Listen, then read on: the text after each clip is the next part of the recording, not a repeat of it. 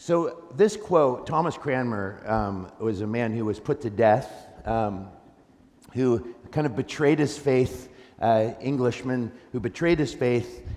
He wrote the Book of Common Prayer, but then actually repented of that. He's a fascinating character in church history. He was burned at the stake, and it's said that he felt like he had betrayed Jesus with his hand, and in that giving loyalty to the king in spite of his convictions rather than to his Lord. And so they said that he thrust his hand into the fire as he was burning and said, "This should burn first, for this was the first thing that betrayed Jesus." So just another kind of human being. We can't really imagine that kind of conviction. You're like, I'm going to make sure that the body part that betrayed Jesus first is what suffers the most and the longest, and it's intense. But he has this incredible statement. I've always been haunted by this phrase because it works both for the faithful and the faithless. It works both for those who are surrendered to Jesus and those who are against Jesus. And that is, what the heart loves, the will chooses, and the mind justifies. And I want you to think that's it's kind of like it's a little bit of a mind bender, but the statement is very clear. We worship what we love. And what we love is what we tend to pursue, what we chase after. And what we chase after, our mind is ingenious at justifying that behavior. So you can see how that is a statement that works both for the godly and the ungodly.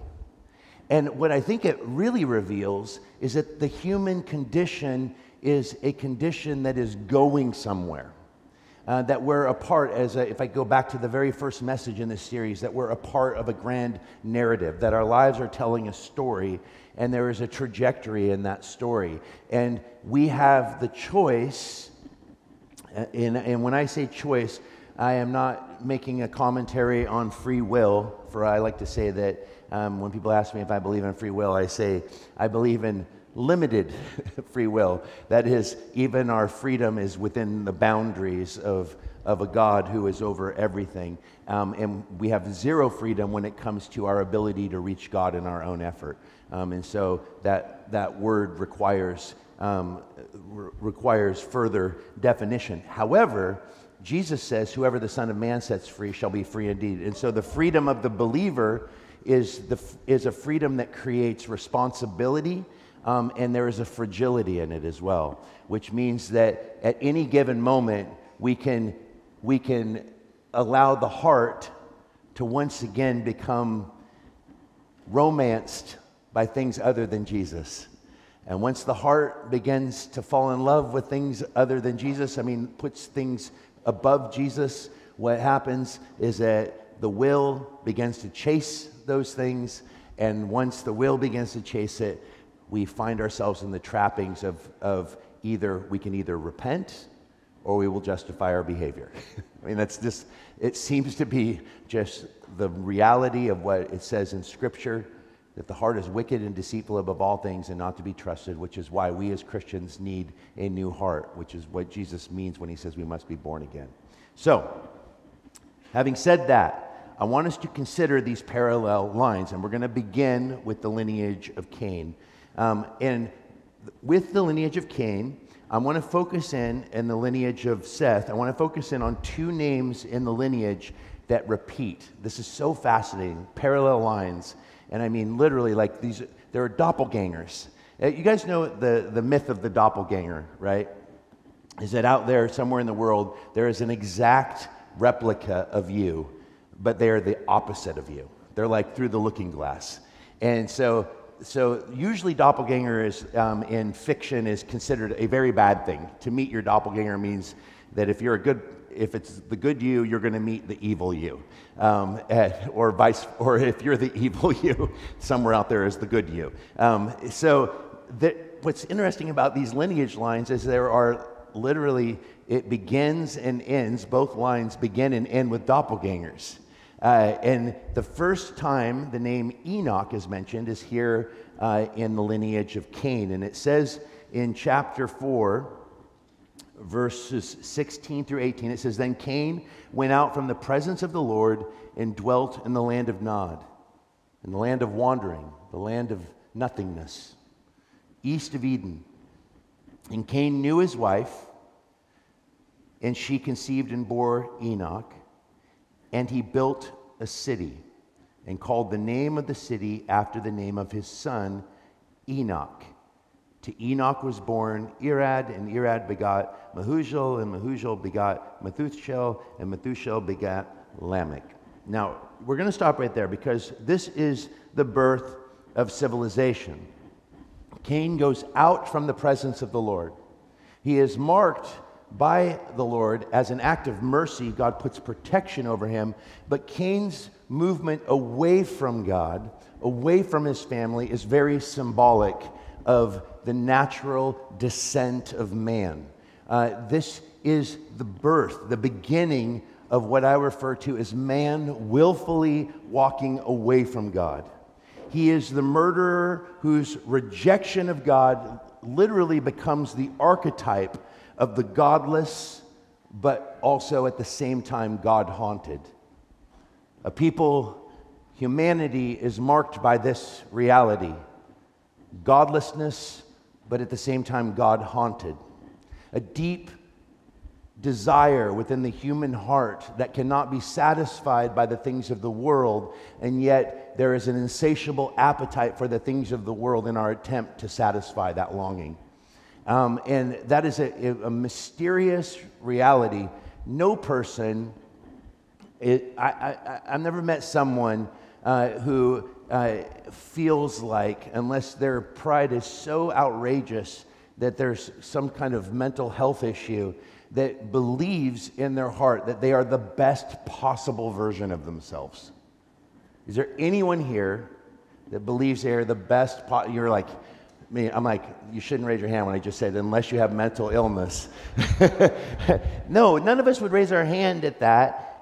You might even be like pretty satisfied with who you are and your general ability, your organization, your disciplined existence. But what I have found is actually the most disciplined people that I know generally are the most unsatisfied with themselves and with others. And I'm not saying that is a knock on discipline, because discipline is an essential aspect of building human character, but often it is the perfectionist temperament, and perfectionists by nature always see room for improvement in themselves and in others. It's a gift and a curse. Just like the person who is perpetually distracted and interested in everything. That's a gift, kind of can create the temperament of wonder, but it's also a curse, and the feeling that you never can get anything actually done. Our tendency is toward extremes, is the bottom line. And that's all due to the fall. Everything we have, even the good, is mixture. But what we have here is this incredible picture of the archetype of man beginning to chase after the two key desires are mentioned in this. He goes out of the presence of God, and what's the first thing he does? Finds a wife, and there is the fulfillment of human relationship, but also the mark of sexual desire. And what is it really a mark of? Is that he has now moved toward this reality of longing for both life and belonging. So his movement toward his wife: I want to be a producer of life, and I want to have a place to belong.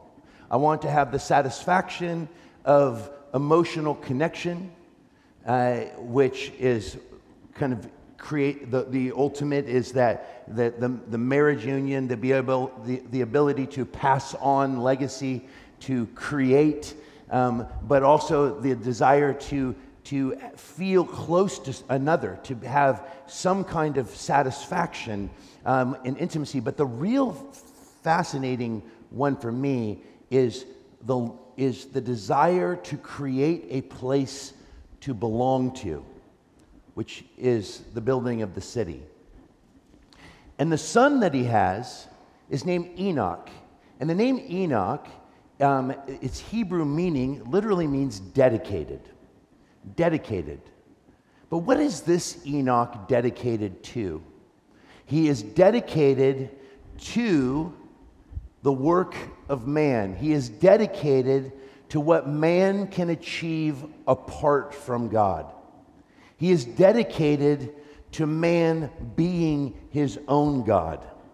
He is the emblem of why the city will always be personified by Babylon, by Babel, which is the city of the great harlot. It is the city that is in opposition to all things that are marked and controlled by Yahweh, by God.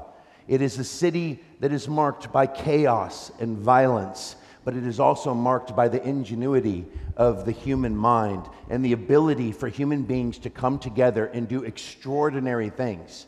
So never think for a second that sin leads humanity to an inability to create extraordinary things. No. Sin means we create extraordinary things without a connection to the Creator, which means the extraordinary things that we create usually have diminishing returns, and ultimately the greatest inventions throughout human history have also, in one way, may have blessed human history, and another way may actually wreak even greater destruction to human history. Look at the 20th century. Look at the invention of Fritz Haber, who was the German chemist who won the Nobel Prize for pulling bread out of the air. Before the beginning of the 20th century, fertilizer was the great problem for human existence. The reason the world's population was only 1.5 billion at the beginning of the 20th century is because there were so many countries where millions and millions and millions of people were starving to death because there was not enough fertilizer or the ability to fertilize and cause the land to grow things. Fritz Haber, fertilizer was actually was made from bones. It was rare things that created fertilizer, and only the wealthiest countries could get it. And so what did they do? Fritz Haber, as a chemist, he figures out how to draw it out of essentially hydrogen.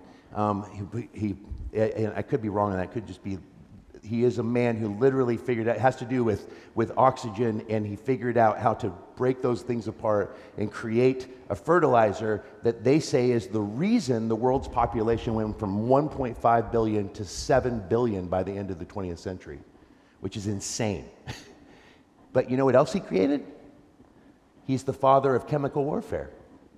He's the German Jew that unleashed chemical warfare in World War I that killed 10,000 Belgian soldiers and French soldiers in 2 days. Can you imagine that kind of catastrophe? Hitler was in the troops on the German side, and the wind blew the chemicals back onto the German troops, and Hitler himself almost died from this. Ended up in the hospital from this. That's why he actually never used it on the battlefield in World War II. But you know where he did use Fritz Haber's ingenuity? What was the main ingredient in the gas chambers? Fertilizer. The very fertilizer that fed millions became the end game for Fritz Haber's own family. I tell you that story because I find it absolutely fascinating and disturbing. We have no idea every time we create some kind of major progress in civilization, we do not seem to be evolving, we seem to be devolving. That everything that is meant to bring good and health to the world, whether it's systems of government, whether it's new inventions, scientific discovery. We all know this ourselves because we're the age where we live longer, we have more, but what is running rampant? I mean, our city streets are filled right now with zombies hooked on fentanyl. A drug that was created to remove pain is causing more pain and havoc in our society right now, in our city, probably than anything else. We're talking about houses and mental health, and we're just ignoring the fact that probably the root of those mental health issues and the reason that there aren't homes is because these people's minds have been taken over by a combination, a lethal combination of methylamphetamine, which is an upper, combined with an opiate that's 60 times stronger. 60 times stronger than morphine. My son lost one of his dear friends, a boy that used to sleep at my house almost every weekend, to one fake Percocet. To have his own father step over his dead body 3 times in the morning before he realized his son was dead. The evils that come out of the progress of human civilization is something. We have found all kinds of ways to escape pain, but every single one of them have diminishing returns and seem to create more pain in the end. This is the nature of man's ingenuity apart from God, who alone holds the keys to life and death. I share these things with you because you can just keep going down the list. I mean, think about the ways that all the things that we do as a society.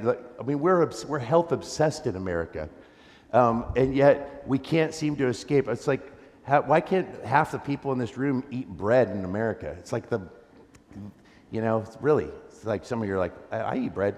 Yeah, but there's a lot of people in here I know that don't, like, I can't do that. It's like you go to Europe and you can just feast on it, and here you get sick for a week and you don't even know what's wrong. It's like, what? Aren't we the country of much? Or are we also I always, people are like, America is great. It's the greatest country ever in the history. And I'm like, man, I'm grateful for where I live. But let's not fool ourselves, because for as great as America is, we also have given the world probably the worst things. Let me list a few of them. Porn. How about that one? You're like, oh, well, yeah. McDonald's. It's evil because it is the best French fries in the world. It's true. At least when they're warm. And then they're evil when they're cold. They're like, it's weird how the transformation, they actually are a perfect illustration of what I mean. On the surface, very good. And then it gets cold and you see what it really is. And it's not good. It's not good. We gave the world the atomic bomb. What else does one need to say? After watching Oppenheimer and walking outside to see lines of people dressed up like the Barbie movie, and I remember just feeling so inside overwhelmed, and I just wanted to wear a sandwich board and run up and down and screaming, we're all going to die. We're all going to die. But nobody cares, because we're also the nation that is the masters of creating endless means of escape to avoid the nagging voice of conscience. Isn't that true? I think it's interesting because we see the two pursuits here, the pursuit of eternity, the pursuit of security, the search for both life and belonging. He knows his wife, and he builds a city. This is a place of refuge where he can be himself. But the problem is it's him being himself apart from God, which is never a true self. And that creates what we have is the birth. This is the beginning, the place where paradise becomes a legend, if I could borrow from the words of Jacques Ellul, and creation becomes a myth. So Enoch, the first Enoch, a name that means dedicated to what man can achieve apart from God. And look what Cain's line goes on to produce. Here we have the first Lamech. Then Lamech took for himself 2 wives. The name of one was Ada, and the name of the second was Zillah. And Ada bore Jabal. He was the father of those who dwell in tents and have livestock. His brother's name was Jubal.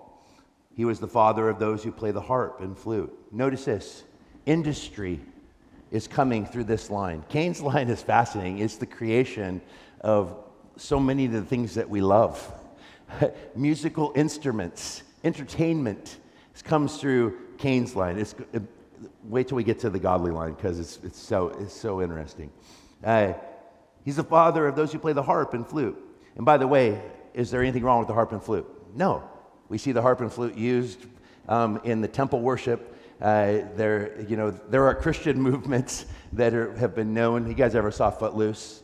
That's a great picture of the stereotypical church that refuses real music or dancing. But you can't hold back a man who needs to dance off his frustration, as Kevin Bacon proved to us in that glorious scene of him dancing in the barn. Watched that many, many times, and I don't know why. It's because I was a kid who loved. I won first place as a breakdancer in 6th grade. It's a real lifeline for me. But let me just tell you, Footloose is a lie, because kids are not down with dancing in farming towns. Because I know, because I got the heck beat out of me like every week for like 4 years straight. Because I like to dance and sing, and it did not serve me well. Through this line, the city becomes this place, this origin, music, entertainment, industry. Look what he goes on to say. She also bore Tubal-Cain, an instructor of every craftsman in bronze and iron. See what man can do when they get together? See what the city creates is the possibility. I was a kid who grew up in rural America. All I wanted to do was live in the city. I was convinced I was born to the wrong family. I spent every weekend of my junior and senior year in Portland, Oregon, back in the day when there were underage clubs that we could come to on the weekends. And I would go dancing, and I would stay with friends and just do drugs. And the city was the refuge from the small-mindedness of the town that I lived in. At least that was of course, every kid thinks that every adult is stupid when you're a teenager. And just the escape, this backwards place that I lived. The city was the place of forward thinking. It was the place of innovation. It was the place where the arts could thrive, and you didn't have to feel, you could be okay being different. It fed all of those longings. But really, what was it feeding? The same longings that God is meant to satisfy. The longing for life and the longing for belonging. I found a place of belonging in the city because I found other people that felt like they didn't belong anywhere else. And this is what it becomes. But notice, as he becomes the craftsman of bronze and iron, what is that a picture of? What do they become the key ingredients in? Weapons, which means that Cain, who is the father of murder, is now produced a city in his image, and the image becomes murderous. Look what it goes on to say. Then Lamech said to his wives, Adah and Zillah, hear my voice. Wives of Lamech, listen to my speech, for I have killed a man for wounding me, even a young man for hurting me. If Cain shall be avenged sevenfold, then Lamech 77-fold. Now, I want you to think about this, because Lamech's already done something that hasn't been done. He introduces to the world what? Polygamy. He marries 2 women. The Genesis account says, and the man shall leave his mother and father and be united with his wife, and the 2 shall become one. Never is there instruction from God. By the way, people will say, there are those that have broken off from Christianity that say polygamy is something supported by God because Abraham had multiple wives, Solomon had multiple wives, David had multiple wives. What God tolerates and what God intended are very different things. And God is in the business of working with mixture. What the Bible gives us is not a picture of perfect men and women that love God doing everything right. What the Bible gives us is a God who works through very messed up individuals in spite of them, which should be good news for all of the normal people like you and me who are very messed up. God is a God of grace, and He works through and has the ability. God is not responsible for the evil of humanity, but God does have the uncanny ability to take what we intend for evil and to bring good and to bring beauty out of it. That is a powerful reality in the gospel. But here's what I think is interesting, is Lamech now confesses a murder. And he confesses a murder, and then he immediately connects that murder to what he thinks God said to Cain. And this shows us the danger of how we pass down to our children ideas that move further and further away from the source until they are no longer an accurate depiction of what actually happened. Cain has departed from God, and now the city that is designed by Cain, that has become an emblem of Cain's very nature, which is murder, is also turned into a misrepresentation of the heart of God. And because it is a place of selfishness and of innovation as well as violence, the vision is, if there is a God, he must be as cruel as we are. So he says this, which is so interesting. Listen to my speech, for I have killed a man for wounding me, even a young man for hurting me. If Cain shall be avenged sevenfold, then Lamech 77-fold. In other words, he is misrepresenting God. He thinks that there is nothing but judgment for him. When God said they will be avenged sevenfold, that was actually a word of protection over Cain. Lamech is not viewing it as that. He is seeing it as a word of judgment because he doesn't know God, and so he misrepresents his character. It's a perversion, actually, of what God was providing in his mercy, protection for a murderer, and instead Lamech now sees God as the one who is the truly dangerous murderer because he doesn't know him. He's speaking in hyperbolic. He uses the 77, a multiple of 7 is hyperbolic, emphasizing the extreme severity of the vengeance envisioned by him. So this is Cain's line. This is modern man, and this is civilization.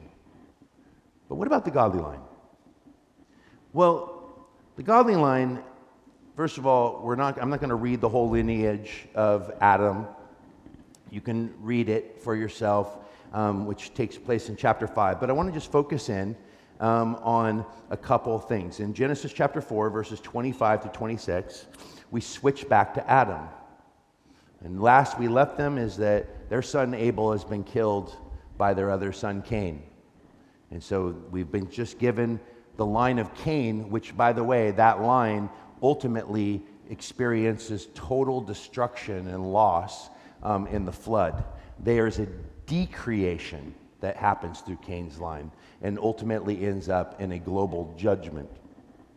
But here we're told Adam, we come back to Adam, and God fulfilling his promise that through the seed of the woman, he will bring redemption to the world. It says, and Adam knew his wife again. Knew is always a way of saying that he had sexual relationships with her, which also shows the dignity of sex in the scripture, which is that it's about knowing someone, not using someone physically. I think it's always important to point that out. And she bore a son and named him Seth, for God has appointed another seed for me instead of Abel, whom Cain killed. And as for Seth, to him also a son was born, and he named him Enosh. Then men began to call on the name of the Lord. That is the significant line. Now it's going to move into Adam's lineage. Now here's the fascinating thing with Adam's lineage. Other than the fact that they live ridiculously long amounts of time, like 500 years, 600 years, 700 years. It's just like it's so-and-so lived. They don't seem to do anything. Like Cain's line, they're like the ones doing everything that I care about. Musical instruments, making cool things, figuring out how to make a living, building cities. And then you get to the godly line, and you're like, and so lived 800 boring years of nothingness. And then the next person, I mean, that's how when I read it, I just get bored even reading. I'm like tired by the time I get to the end of chapter 5. Because I'm like, just give me something. Give me anything. And then you get something. And I'm going to say why in just a second, why I think there's nothing attached to their names. But we get to chapter 5, verse 19. After a long list of so-and-so is 800 years, and then all the days that Adam lived were 930 years, and he died. And then it's like begot Enosh, and Enosh, blah, blah, blah, 700, blah, you just get down. Then 19 to 24. After he begot Enoch, Jared lived 800 years and had sons and daughters. So all the days of Jared were 962 years, and he died. And Enoch lived 65 years and begot Methuselah. After he begot Methuselah, this is so fascinating. Enoch walked with God 300 years and had sons and daughters. So all the days of Enoch were 365 years, and Enoch walked with God, and he was not, for God took him. In other words, Enoch did not see death because God took him.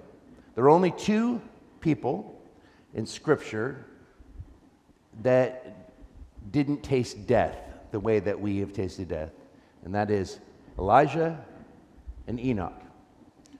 I've always been convinced, if we're going to be at all literalist in our readings of Revelation, or at least somewhat literalist, that maybe they're the two witnesses. Because it just seems like if God himself doesn't escape death, that these two guys shouldn't get a free pass. I don't know, but that's just my own thoughts. They've got to die somehow, but maybe they don't. All I know is that God took him. And the point is that you have this entire lineage, and you get to Enoch, a name that means what? Dedicated. And Enoch, unlike the Enoch born to Cain, who is dedicated to life apart from God, dedicated to man's ability apart from God, dedicated to walking in the ways of godless humanity, this Enoch is dedicated to God. And while the first Enoch and the line of Cain ends in ultimate literal extinction and total destruction, their progress is actually the means that will usher in ultimate death, because we're going to see that God saw that there was wickedness over the whole land. And by the way, it wasn't just Cain's line, because there's a lot of people born here to Seth's lineage, and there's only one family that ultimately gets on that boat because nobody believed Noah.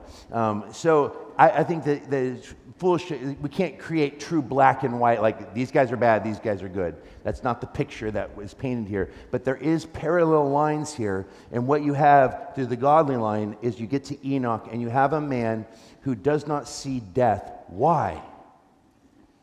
What does it mean to walk with God?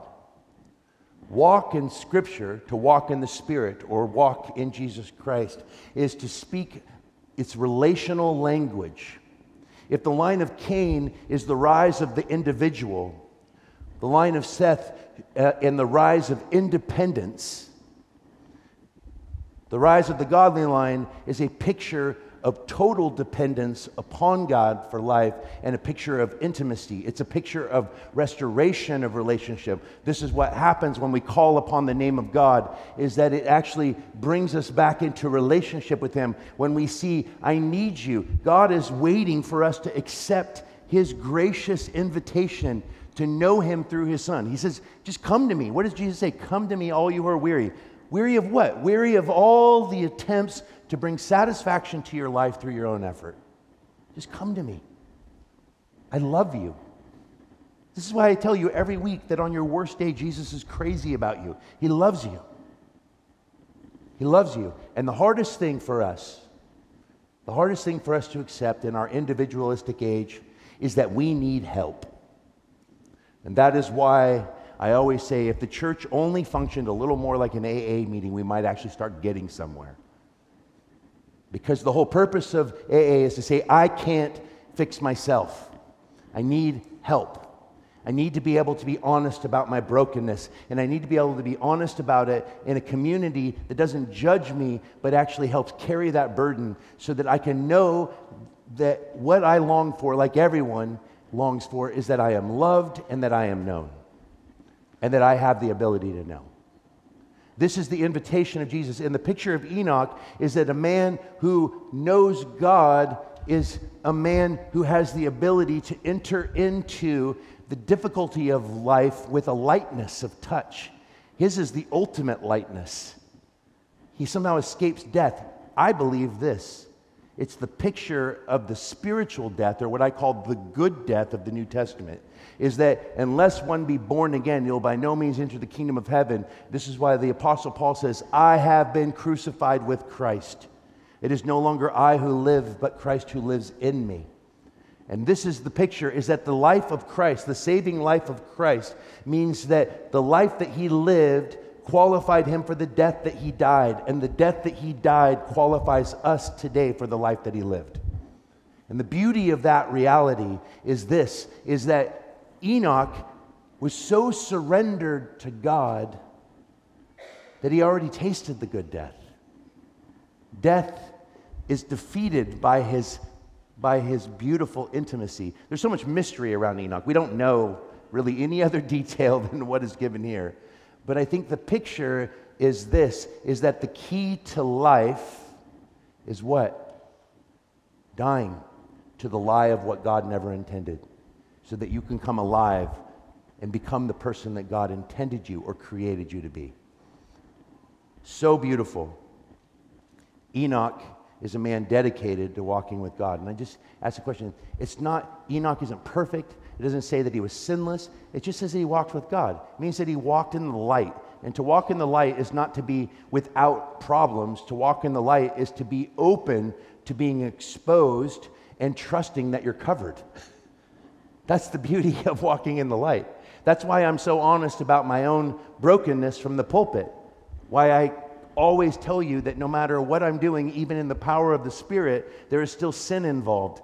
But the difference between a saint and one who is not yet called a saint is just a sinner who's cried mercy. I give. You win, Jesus. You always do. I've hit the bottom. There's nowhere for me to go but up. I'm going to grab a hold of the hand that's out to me. I'm willing to accept the help. Christians need to learn how to develop the discipline of receiving. I promise you it's easier to give than it is to receive, because receiving requires a humility that is very challenging in an individualistic age that does not pride humility but lifts up pride.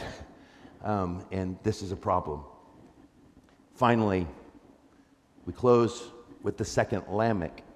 And it says in Genesis 5:25 through 29, Methuselah lived 187 years and begot Lamech, and he begot Lamech. After he begot Lamech, Methuselah lived 782 years, and he had sons and daughters. So all the days of Methuselah were 969 years, and he died. And Lamech lived 182 years, and he had a son, and he called his name what? Noah, saying, this one will comfort us concerning our work and the toil of our hands because of the ground which the Lord has cursed. Now I want you to notice the difference between the first Lamech and the second Lamech. There's tremendous amount of controversy and speculation around the etymology of the name Lamech. But most Hebrew scholars agree that it's connected to the word low. We don't know for sure because there's no equivalent word in the Hebrew Bible for it. But it is a word that most agree that it means low. But it also can mean strength. So this is super interesting. So the first Lamech reveals the poverty of strength.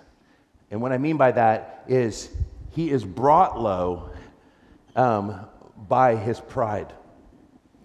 So his name could mean strength, it could mean low. Both are accomplished in the name. The second Lamech shows us the hope that is found in humility. This Lamech casts his hope not upon his own effort, not upon his own strength, not upon his own ability, but he sees his son as a conduit of God's provision. There is a humility, a comfort that is found in being low. He recognizes who he is. He recognizes that he is a participant in the whole reason the ground has been cursed. And the best he can do is cast his hope upon the living God. And he sees the hope of God in his Son, who becomes a type, if you will, of Jesus. He becomes a salvation, if you will, for humanity. For it is through Noah that God will preserve the human race. And I love this contrast. Isn't it? Are not the writers of the Hebrew Bible brilliant in the little details? How many of you, like me, didn't even notice that there were 2 Enochs and 2 Lamechs? I mean, it's just one of those things, because you read through a lineage and you're not like, they're such foreign words, but their significance, even the names mean something and give us insight into the text. And both lines are parallel lines, and those parallel lines run through human history. There has always been a remnant in the human population that still call out on the name of the Lord. Scripture declares, if we confess with our lips that Jesus is Lord and believe in our hearts that God raised him from the dead, you shall be saved. No front loading, no back loading. You're like, but what do I do? You say yes to his yes. That's what you do. And you're like, well, that's too easy. Oh, is it? Is it easy to say yes to him and no to yourself? I don't think it's that easy. I think it's a yes that needs to be repeated every day. Not that I think our salvation can be lost, but I do think our sense of security can be lost because of our tendency to go back to chasing after, as I shared in that first quote, the chasing after the wrong loves, which the will then chooses and the mind justifies. We need to consistently come back. This is why the key to the victorious Christian life, it begins with just accepting Jesus. If you've never accepted Jesus as your Savior, that's where it starts. Jesus Christ is God in the flesh. God, creator, enters into his creation and becomes creature. God became a human being for us, and he lived the perfect life as a human being for us. And he died as a human being for us. And he's resurrected as a human being for us. And he ascended to the right hand of the Father and will be a human being for all of eternity for us. Why? Because he's also totally God. And you're like, how? Yes. I don't know. Nobody knows. But that's what the gospel declares. And it's the only thing that actually makes sense of the insanity of our world. And if you don't have that kind of conviction, you don't need to be able to explain atonement to people to help them understand that they're lost and that their desire to belong and to be known is possible in Jesus. And this is why our testimony as a church is to proclaim to a world that is still building cities to identify its potential apart from God, that we are put here as little outposts in the midst of these Babylons. And that is what Portland is. By the way, I don't believe that you can save the city, but I do believe that we can see a revival in a city, because God's goal is not to save cities. His goal is to save people. And I want to be a part of that salvation. So if you don't know Jesus, put your trust in him. He loves you. He lived life for you that you couldn't live, and he died for you. And death could not keep him, because he's the author of life. But those of you who know Jesus, you need to really ask yourself, what is my heart chasing after? Is my life aligning with the lineage? You're like, but they didn't have anything. They didn't do anything. They just lived a long time. I don't want to live forever and not do anything. That's what it seems like they're doing. No, the reason there's nothing to say about the line that calls after God is because they are known for God, not for their own personal goals and ambitions. Doesn't mean that they didn't have any. It's just not what that's not what was recorded. What's remembered about them is that they began to call upon the name of the Lord again. And I can say with absolute certainty, that's the greatest thing you could ever be remembered for. Do you know him? Which line is your life running in right now? What history are you a part of? If you're like me, you're a part of both, which is even more why we need to just cry out to Jesus, have mercy on me, Lord. Thank you for your goodness and your love in spite of me. Amen?